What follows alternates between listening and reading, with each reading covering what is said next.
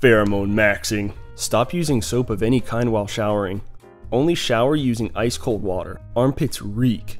Have a very strong D/cum aroma due to me edging every night for 1 to 2 hours for test boost. Women literally go completely out of their way to work out next to me in the gym. Caught a couple of women taking very long and heavy sniffs around me, going away, and then coming back and doing the same thing again. Women constantly smiling at me now, and try to initiate conversation. This crap is freaking real, bros. We're all animals at the end of the day. I knew a guy in high school that would rub his man gravy on his neck. He ended up dating a girl I had a crush on. So, if we really want to break this down, the dude that didn't have cum on his neck didn't get the girl.